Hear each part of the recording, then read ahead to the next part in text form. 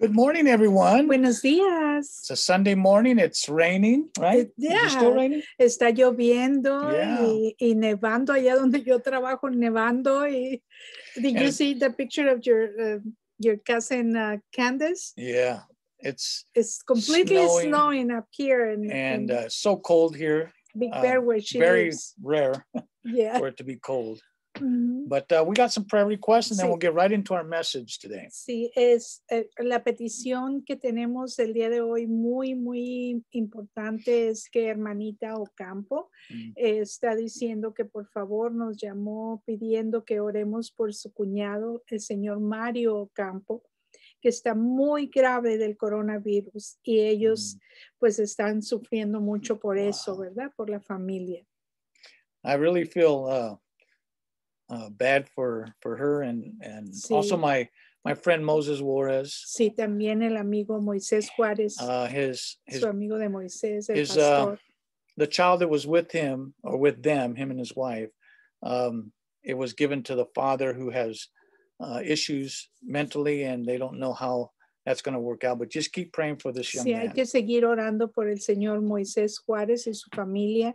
Y por ese niño que ellos querían, ¿verdad? Que se quedara con ellos, pero parece que se regresó al padre, pero como dice Moisés, la preocupación es que el padre tiene muchos problemas por los que está pasando ahorita. Yeah, so en fin, vamos a seguir orando. That the child is saved. Sí, exacto. Yeah. Hay que seguir orando que el niño esté a salvo y que todo salga bien.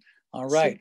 Sí. As you know, we're going through a lot in our country and the world with the pandemic and our situation here in the States. Como siempre con problemas por donde quiera, pero tenemos un Dios muy grande. We have an amazing Lord que Él va a cuidarnos y protegernos y guiarnos. All right, let's pray. Muy bien, vamos a orar. Padre Celestial, maravilloso Dios, te damos las gracias, Dios bueno, por todas tus bendiciones, Señor. Gracias porque muchos de nuestros familiares, Señor, que tenían y hermanos en Cristo que tenían el virus, ya se están restableciendo. Te damos las gracias. Esta mañana llamó hermanita, mandó un texto a hermanita Silvia Castillo diciendo que ya está recuperándose al 100%. Y ella estuvo muy enferma también, Señor, te lo agradecemos, te rogamos por hermanito Armando, Señor, que lo bendigas porque él ha estado muy enfermo por su madre allá en Ensenada y por su hermana y toda la familia, Señor. Así también te pedimos por Mario Ocampo, que el Señor pues está muy grave en este momento y su familia está pidiéndonos a todos que oremos, que te pidamos a ti, Padre Celestial, que lo sanes, lo bendigas y si no es tu decisión, Señor, pues que le quites esos dolores tan terribles por los que él está pasando, Señor. Padre Celestial, te damos las gracias por mi tío Mario Espinosa, que mi prima me dice que ya está mucho mejor, Señor. Gracias, Padre amado. Gracias por toda la familia que ya ha salido de esos problemas serios de salud y te rogamos por todo aquel que esté pasando por problemas serios. Muy especialmente te pedimos por este niño del señor Juárez, Señor, que él está pidiendo oración por este niño, su sobrino, bendícelo, guárdalo, Señor, llévalo en el hueco de tu mano. Sé con nosotros, bendice el sermón de esta mañana por Cristo Jesús, amén. Amen. Thank you, Susie. I like your hat, by the way. Sí, me puse dice el pastor que le gusta, pero es que tengo mucho frío. And I got my jacket on today. Sí, hoy es un día muy frío. But this morning, I want to talk about the value of truth and godliness. Pero esta mañana quiero hablarles sobre el valor de la verdad y la piedad. Because the reason for that is there's so much untruth going on in the world. It's just no one really knows what to believe, including not just the world, but including the church. A la razón por la que yo quería hablarles el día de hoy sobre esto es porque hay muchas cosas que se están diciendo ahorita en el mundo, ¿verdad? Y no son la verdad. Yes. Y yo quería hablarle a ustedes sobre lo que es la verdad. So what is godliness and what is value? ¿Qué es la verdad y qué es la piedad according to the Bible? Yeah, according to the Bible. De acuerdo a la Biblia, ¿qué es esto? Now, godliness is truth. El ser according to the piadoso, Bible. de acuerdo a la Biblia, eso es la verdad. El It's tener la God's truth. verdad es la verdad de Dios, el God- tener piedad. According to the Bible, God is the truth, not just truth in the Bible, but truth of all truth.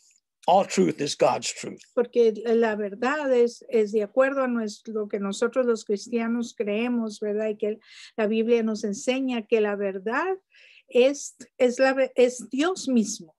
Now, one way to understand God's truth, Una forma de entender la verdad de Dios. well, actually, there's two ways. Bueno, en realidad hay dos maneras. One is the truth of God through nature, or the truth that there is a God is through nature. Es una verdad que podemos ver la presencia de Dios. ¿Quién es Dios? Es a través de la naturaleza misma. And the other is the scriptures, the Bible. Y la otra es la escritura, la Biblia, que nos muestra también quién es Dios. Now, nature, ahora la naturaleza, when you look at nature, cuando usted se pone a observar you la look at the preciosa trees, naturaleza, it's usted ve beautiful, los isn't it? árboles, The plants, las plantas, the way animals interact with one another. la forma en que interactúan, ¿verdad? Todo está interactuando de una manera armoniosa. Yes, and then humans, y luego los humanos. how we're able to think, how we're able to cómo podemos pensar, cómo podemos interact with one another, interactuar uno think, con el otro, right? y analizar las cosas. We have the ecosystem in the world that the way that everything interacts with one another and makes this world el perfect. sistema, la forma en que interactuamos de la naturaleza, el ser humano uno con otro y con el medio ambiente. Water, the air, fire. It is all necessary in this world. Exacto, el agua, el aire, el fuego, todo es necesario, todo está combinado, pero de una manera armoniosa y perfecta. And I think nature reveals God. Y yo creo que la naturaleza nos revela a Dios. You cannot deny it. No podemos negarlo. Even God tells us in His Scripture that it does. Exacto, right? Aún nuestro Señor nos dice en las Escrituras que esto es así. Notice what He says in Romans 1:20. Fíjese lo que dice en Romanos 1:20. Well, yeah, go ahead, Susan. Porque lo invisible de Él, su eterno poder y deidad, se deja ver desde la creación del mundo, siendo entendido en las cosas creadas de modo que no tienen excusa. Wow. There we see in the Bible, he says you can know God through nature, his invisible attributes. Usted puede entonces conocer a Dios a través de la naturaleza por sus atributos invisibles. His power, his divine nature. Su poder, su deidad. As the Bible says, clearly perceived. Como nos dice la palabra de Dios, claramente se puede percibir esto. Yeah. Now, nature gives us the general revelation of God. Exacto. Ahora la naturaleza nos da la revelación general de quién es Dios. However, sin embargo, the Bible gives us specific revelation of God. Sin embargo, la Biblia nos da la revelación específica de quién es Dios. How to know God. Cómo conocer a Dios. How to have a relationship with cómo Him. Tener una relación con Dios. How to be saved. Cómo es ser salvos, from our sins. Cómo ser salvos de nuestros pecados. In the Bible tells us everything we need to know about God. Exacto, la Biblia nos dice exactamente todo con detalle qué es lo que necesitamos saber acerca de Dios, sobre todo su gran amor. What He desires of us. Lo que Él desea de nosotros. What He requires of us. Lo que Él requiere de nosotros. And the Bible tells us the truth, for He is the truth, God. Y la Biblia nos dice claramente que la verdad, y nos dice porque Él es la verdad. I mean, Jesus tells us that. Jesús nos dice eso en la palabra. The truth. Notice what He says in John 14, I am the way, the truth, and the life. Aquí si usted se fija en Juan 14:6, dice, yo soy el camino, la verdad y la vida. Then He says, no one comes to the Father except through me. Y dice, y nadie viene al Padre si no es por mí. Now that's specific truth. Y esa es la verdad específica. Verse 7 also says, if you had known me, el versículo 7 dice, si me han conocido a mí, you would have known my Father also. También conocerán a mi Padre. And then He tells His disciples here in this verse, He says, and He's telling us today, from now on you know you do know him and you have seen him. Y aquí le está diciendo al final del versículo, le está diciendo a los discípulos y dice el pastor, y nos está diciendo a nosotros ahora que leemos su palabra y dice, y desde ahora lo conocen y lo han visto. Yeah, the disciples have saw him physically. Porque We see him los- spiritually in our hearts as Los we discípulos accept him. lo han visto, vieron a Jesucristo claramente en persona, ¿verdad? Pero nosotros lo vemos espiritualmente por fe, creemos en él, lo que nos dice su palabra. Now, when Jesus came to this earth, Ahora, cuando Jesús vino a este he mundo, was God in the flesh. era That's Dios, revelation exacto, specific. era Dios en la carne.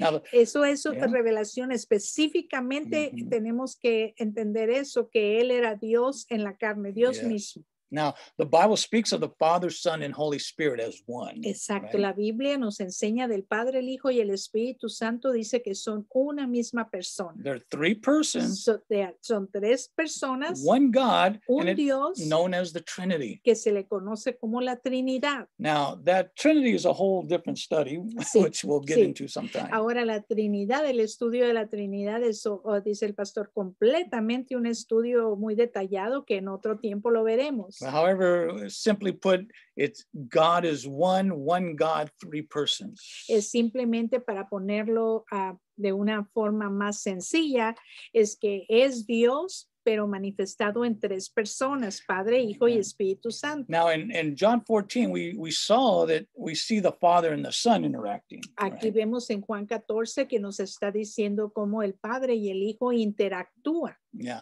And now, as we begin our text this morning, Y mientras empezamos nuestro estudio esta mañana, let's look first at what the Holy Spirit is telling us. vamos a ver entonces qué es lo que el Espíritu Santo nos dice. All three members of the Trinity giving us revelation Los tres miembros de la Trinidad nos están dando revelación. as the Holy Spirit inspired the Ujú. Holy Scriptures. Porque el Espíritu Santo de Dios es quien inspiró a la Biblia, a lo que se escribiera en las Santas Ujú. Escrituras. So we're going to look in 1 Timothy chapter 4. Vamos a ver entonces en Primera de Timoteo capítulo 4, The Apostle Paul is telling his protege Timothy el apóstol Pablo le está diciendo a su aprendiz que era Timoteo, what it was going to be like in the last days and to be aware and to stay alert. exacto, le está enseñando, ¿verdad? Le dice, mira, te voy a decir qué es lo que va a suceder en los últimos días, de qué es de lo que tú tienes que tener cuidado y estar alerta. Yeah, and what to profess and what you need to believe. Qué es lo que se va a profesar y tú profesar y qué es lo que tú debes de creer, en qué debes de creer. Now, Timothy was his last two letters. Porque Timoteo, estas dos últimas cartas que se escribieron, que él De Pablo, escribió, yes. Pablo, ¿verdad? Fueron a Timoteo. Because he believed they were that the last days were coming and they were going to be ugly before he comes and Sí. returns to come and get his church. Exacto. Entonces él sabía que los últimos días, le está diciendo a Timoteo, se va a poner las cosas sumamente horribles, difíciles, antes de que nuestro Dios Todopoderoso venga por su iglesia. So let's look in Timothy. Entonces vamos a ver en Timoteo, It's a sort of a warning of what's coming. es como le está dando una alerta de qué es lo que va a venir. Because it seemed like the way the world is going, we might be in the last days today. Porque de tal parece que la forma en que el mundo se está comportando como si fueran estos ya los últimos días. And are you ready? Ahora you know? yo le pregunto a usted, ¿usted está preparado? Now, what's your true value in life? Is it God Sí. who you've known or don't know yet, but you want to know him? Or is it everything else? ¿Cuál es entonces su valor, sus valores verdaderos de usted que está ahí escuchando? ¿Es Dios verdaderamente o tiene otros valores más importantes? Do you really care about the truth and value the truth and search the truth to make sure that it's real? Yo le pregunto a usted, ¿usted verdaderamente le interesa saber la verdad de lo que dice la palabra de Dios, la verdad de lo que se está diciendo que es la verdad o nada más no le interesa? Because many are just believing what they hear on TV or on this Sí. newscast or that newscast. Sí, porque mucha gente, ¿verdad? Nada más está creyendo lo que ellos quieren creer y muchas cosas, la verdad, no la quieren creer, no quieren aceptar la verdad, pero la palabra dice que Yeah. Jesús es la verdad. So let's look at 1 Timothy 4, verses 1 and 2. Primera de Timoteo 4, versículos 1, 2. Pero el Espíritu dice claramente que en los últimos tiempos algunos se apartarán de la fe, prestando atención a espíritus engañosos y a doctrinas de demonios. Con hipocresía hablarán mentira, teniendo cauterizada la conciencia. Oh, wow. That is something that we need to be alert of, especially now. Eso es algo que en lo que de verdad necesitamos estar alertas, especialmente ahora. Because false teachers and false doctrines are rampant in the world. Porque Not just biblical, but just lies. Falsos maestros y falsas doctrinas, ¿verdad? Están ahorita fuera de control en todo el mundo, y de eso hay mentiras, de eso hay confusión. Tenemos que tener eso en mente. Yeah, we have to be alert, right? As the scripture told como us. las escrituras nos enseñan, estén alertos, fíjense que la verdad, escuchen la verdad. Lies can be very tricky. They're half-truths, they confuse, they're deceitful, and they'll be everywhere. Sí, por eso a Dios no le gusta, ¿verdad? La mentira. That's why the Lord doesn't like lies. Y dice el pastor, y a veces te dicen nada más una parte de la verdad y todo lo demás es mentira. Entonces la gente, ¿verdad? Se confunde. It's so dangerous because it destroys lives, and it just, because when you have a lie, everything gets corrupted in that lie.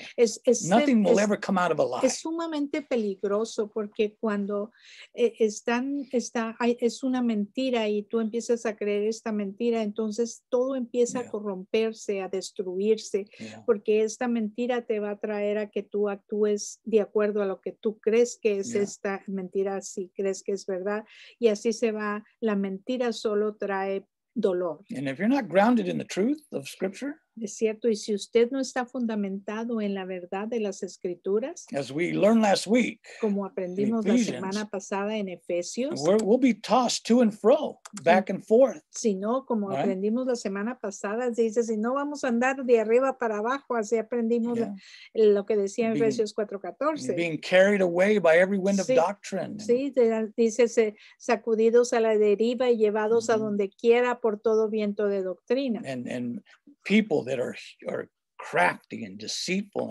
and scheming, right? Y por estos hombres que para engañar emplean con astucia las artimañas del error. Exactly. So if we're not grounded in the truth, entonces si no estamos fundamentados en la verdad, we'll be deceived by these teachers of demons, and vamos a ser engañados por estos maestros maestros que enseñan doctrinas equivocadas. People who make up falsehoods. Las personas que están diciendo que dicen cosas, ¿verdad? Que no son ciertas, que dicen cosas sumamente delicadas y que son mentiras. And so Paul goes on in verse 3, he says, who forbid marriages and require abstinence from foods that God created to be received with thanksgiving by God who believe and know the truth. Notice. Prohibirán casarse y mandarán abstenerse de los alimentos que Dios creó para que con acción de gracias participasen de ellos los que creen y han conocido la verdad. Now what's interesting about this, Susie, lo que es interesante acerca de esto is that he mentions all these lies, but then he just mentions these two in verse 3. Exacto. Él menciona todas estas mentiras, pero aquí en el versículo 3 le está diciendo a Timoteo estas dos. So I wondered that. I wonder why marriage and food? Yo me pregunto a mí mismo, dice el pastor, ¿por qué casarse y los alimentos? And how does that match? Why would he name those two? Exacto. Right? ¿Por qué él mencionaría a Timoteo estos dos? But I found that these two things, truths that he mentions about marriage and food. Y yo encontré que estas dos verdades de las que él nos está haciendo hincapié aquí, a casarse y los alimentos. And I found this. I realized that both of these truths, or both of these are for creating marriage to produce life. And food to sustain life. Exacto. As I have in my quote here. Dice el pastor, así como yo les estoy poniendo aquí ahorita en la pantalla de que ambos son creados, Dios tenía un plan, ¿verdad? Para producir y uno es para producir, ¿verdad? De tener hijos, procrear, y el alimento para sostener la vida, el cuerpo tan precioso que Él nos ha dado, our So body, they amazing both have body. to do with life, Y las dos, how es life cierto, began and las, how las life is dos sustained, tienen right? que ver con la vida misma, dice el Right. pastor, cómo la vida empieza a través de ser creados y cómo nos sostenemos con los alimentos. So by mentioning these two truths, he's the liars and the deceivers and the schemers are corrupting truth and they're corrupting life. Entonces, aquí al mencionar estos dos puntos, él lo está haciendo porque él sabe que las mentiras y cuando la gente está siendo engañada, mencionan estas cosas para que pues se engañen. Para Yeah, que, if you can deceive people because of lies, so you deceive people in truth and you deceive them in life. Es cierto. About the truth of life. Entonces, and how to conduct yourself. si usted, ¿verdad? Usted lo engañan o los que están tratando de engañar lo engañan acerca del el producir y el sostener la vida, pues everything else just todo falls lo apart. demás, entonces se viene cayendo, todo lo demás se destruye porque esto es el fundamento, la base. And we know that life is everything. Sí, right? Claro. As we know Jesus, sabemos que la vida pues es todo. Si nosotros conocemos de Jesús, He is the way. Él es el camino. He is the truth. Él es la verdad. Right? And He is the life. Y Él es la vida. He is the way to life. Así nos dice la palabra de Dios. Él es el camino hacia la vida. Yes. The way to life. He has the truth to life. Y Él tiene la verdad de la vida. And He is the life. Y Él es nuestra vida. Él es la vida misma. Yeah. Notice how Paul tells us in Colossians that when Christ, who is your life, appears, then you will also appear with Him in glory. Y cuando se manifieste Cristo, dice Pablo en Colosenses, la vida de usted, dice Cristo, y luego pone una comita, la vida de usted, coma, entonces también usted será manifestado con Él en gloria. Yeah, He wants to make sure you understand this. Él quiere que usted entienda perfectamente este versículo, que cuando habla de Cristo, He is your life. Que Él es la vida misma de usted, amén. ¿Sí? And if we have Him, we will appear with Him when He comes back. Exacto. Right? Y si usted lo tiene a Él, entonces nosotros vamos a estar con Él cuando Él regrese. So everything is created by God, all that we have, and He's coming back for us. Todas las cosas han sido creadas tan hermosas, toda la naturaleza, beautiful nature, you know, ha sido creada para nosotros. And the lies that have been going on are confusing many in the church, confusing the world. It's just a horrible thing. Y las mentiras que se están diciendo, ¿verdad? Es una cosa triste porque son mentiras que pues afectan todo, ¿verdad? Yeah. Continue on verse 4 Muy bien, and 5. continuamos en el versículo 4 y 5. Dice, porque todo lo que Dios ha creado es bueno. So pretty. Y no hay que rechazar nada cuando es recibido con acción de gracias, pues es santificado por medio de la palabra de Dios y de la oración. One of the things that we have is thanksgiving. Una de las cosas que nosotros tenemos es la gratitud, el agradecimiento. And when we apply that thanksgiving in our lives. Y cuando nosotros aplicamos esa gratitud, ese agradecimiento en la vida de uno, it brings truth, it brings life. Sí. Right? Nos trae vida, nos da vida, sí, es la verdad, nos da paz, armonía. And even verse 5 says, for it is made holy by the word of God and prayer. Pues es santificado, dice en el versículo 5, por medio de la palabra de Dios y de la oración. And I think a lot of Christians, a lot of the church, a lot of the world, God and prayer are not even part of their lives. They don't even think about it. Yeah, sí es cierto. And they're so essential.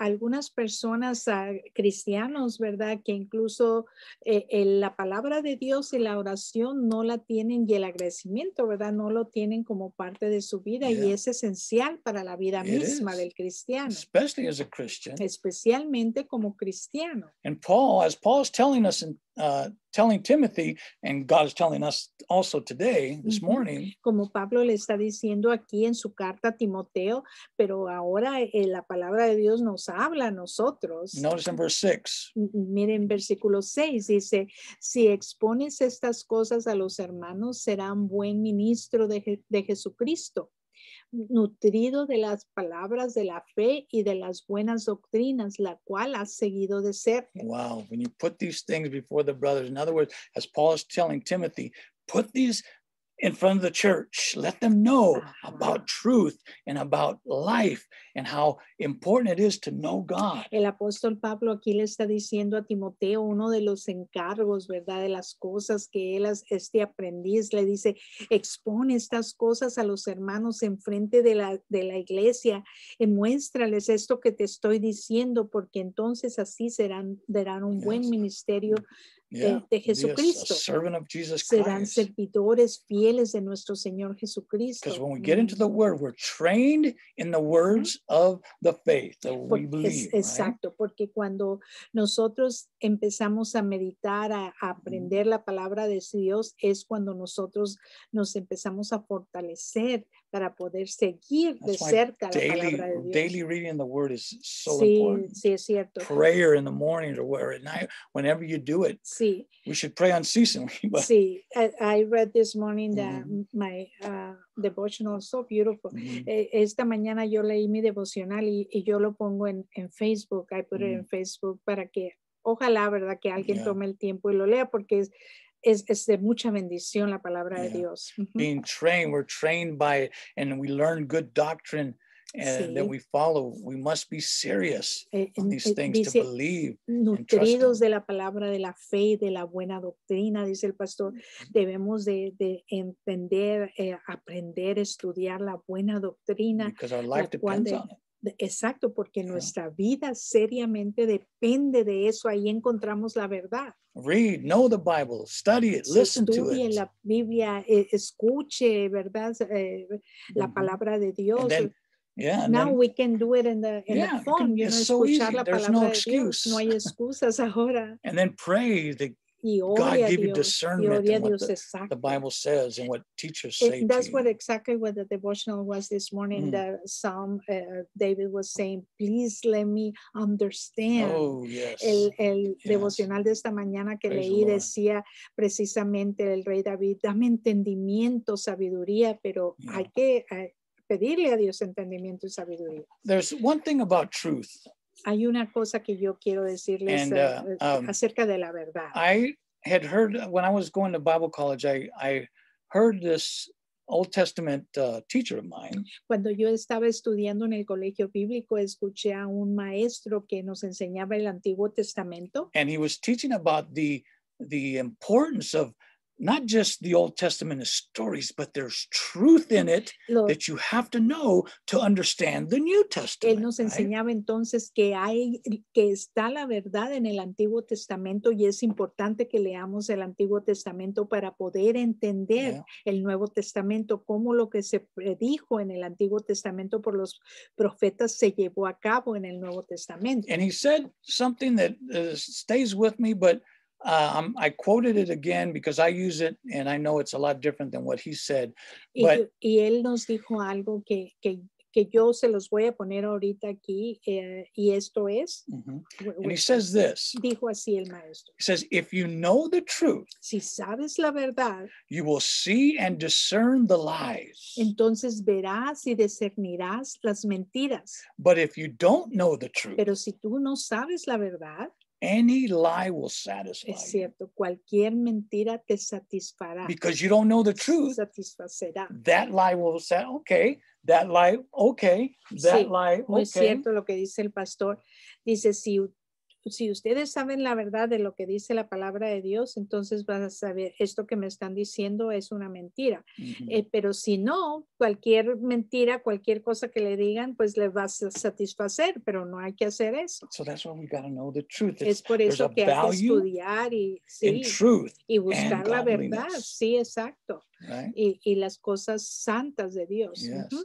Notice as Timothy or Paul goes on in Timothy telling him, he says this, he says, have nothing to do with irreverent, silly myths, but rather train yourself in godliness. Wow. Because that's where truth comes from. Dice, le sigue diciendo a Timoteo, ¿verdad? Él tratándole de enseñar porque ya iban a hacer sus últimas cartas antes de que lo decapitaran, de que muriera. Pablo le dice, desecha las fábulas profanas y de viejas y ejercítate para la piedad. And he's telling us today, Y nos está diciendo el día de hoy a there's nosotros, a lot of nonsense out there. porque hay muchas cosas que se están diciendo allá afuera y pues no son la verdad. And there's a lot of things out there in the world, that lies out there that I believe are lies. And a lot of my friends, Christian pastors, are believing some of these lies, and it's dividing the church. Porque es muy importante que nos fijemos en la verdad. Sometimes we don't want to do that because it hurts, you know.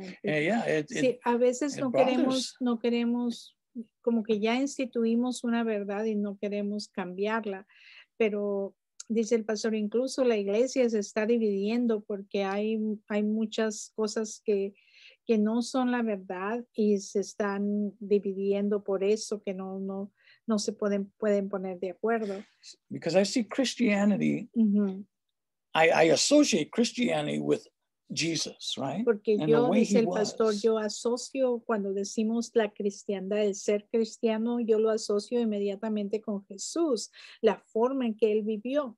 And the way he was, and the way he treated people, the way he acted la forma towards en que él vivió, cómo trataba a la gente, the helpless, la forma como the él poor, apoyaba y ayudaba al pobre. how he cared for the sick. Como él de verdad quería ayudar a los enfermos y le interesaban los enfermos. Yeah. You know, one of the things that I really appreciated recently, una de las cosas que verdaderamente yo he apreciado recientemente, is that we have a new president now, President Joe Biden. Es que tenemos ahora un nuevo presidente, el presidente Joe Biden. Even in his inaugural speech, y aún en su discurso, de inauguración, he paused for a moment of prayer, a moment of silence. Él dijo, voy a pedirles que pausemos, que tomemos un minuto de silencio. For the 400,000 people who have died por from los COVID. 400 y tantos mil de personas que han fallecido por el virus. And I haven't heard that before. Y yo nunca había oído eso antes. You know, in our politics. En la política, que dijeran, vamos a pausar it was por so, todos los que están dolidos. It was so refreshing.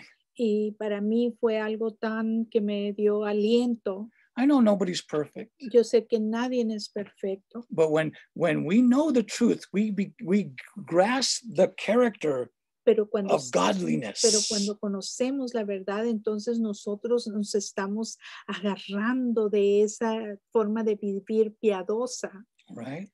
And that's what I wanted to talk to you. The value of truth and godliness. Es lo que yo les quería hablar esta mañana, enfocarme esta mañana en el valor de la verdad y el ser piadosos, ¿verdad? El tener la piedad, eso que Dios nos enseñó, Jesucristo. Train yourself for godliness. Porque Él nos está diciéndole aquí, ejercítate para la piedad, le dijo Pablo a Timoteo, uno de los requisitos, de las recomendaciones que Él le dio a su aprendiz Timoteo.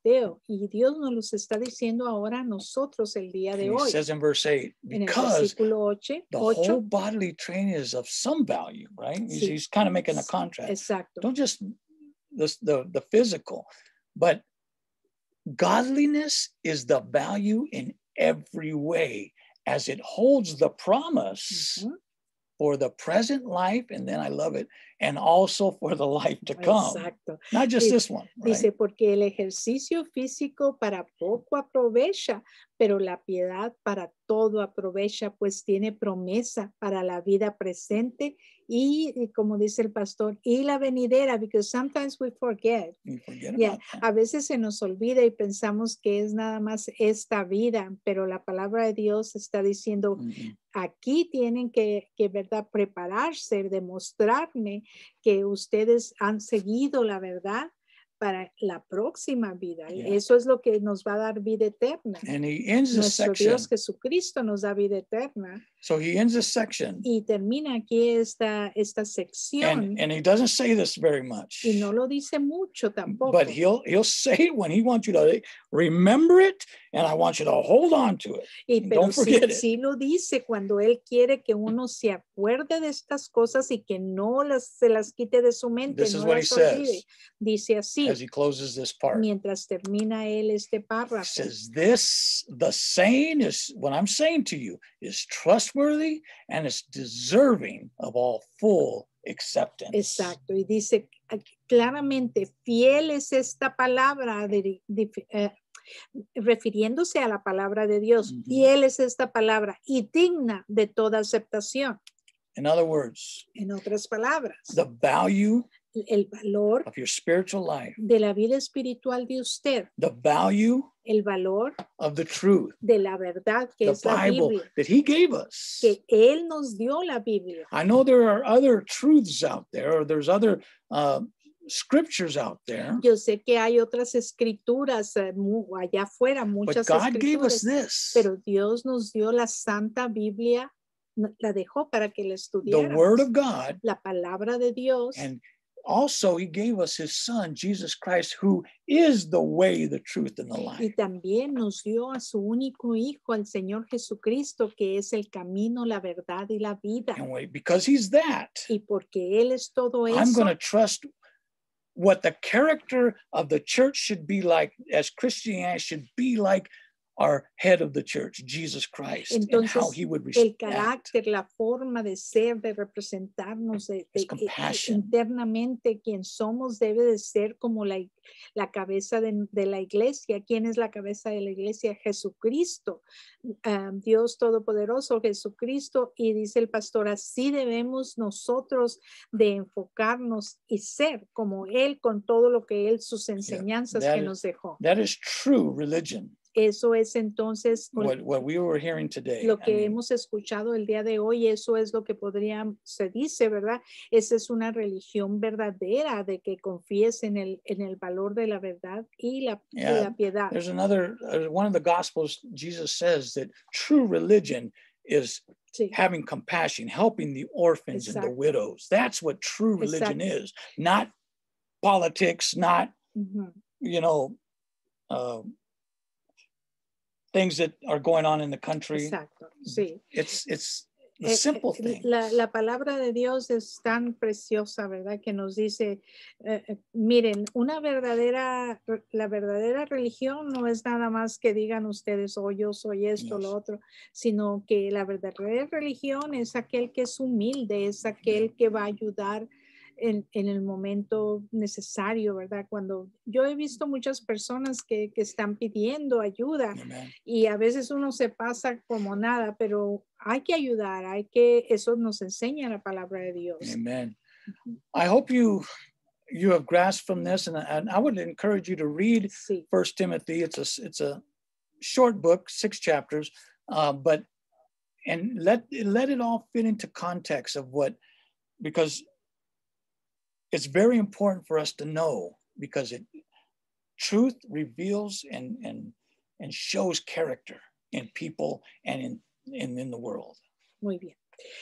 Dice el pastor que él nos recomienda que leamos la primera carta de Timoteo. ¿Es First Timothy? Yes. La primera carta de Timoteo, dice, porque ahí vamos a aprender muchas cosas, vamos a aprender de la verdad lo que el apóstol Pablo, que quería tanto a Timoteo, ¿verdad? Como si fuera su propio hijo. Él le quería enseñar. Ya ve que uno de nuestros hijos le quiere enseñar todo lo que sabemos para que ellos se bendigan. Entonces, él le deja estas recomendaciones. Así usted va a poder saber qué es la verdad. Y no porque alguien le venga y le diga, sino porque usted va a reconocer la verdad. Y en oración, en prayer, the Lord tells you what to do. And it'll tell us here. Sí. So God bless you. Dios les bendiga. And we'll see you next week. Hasta luego. All right. Bye-bye. Bye-bye.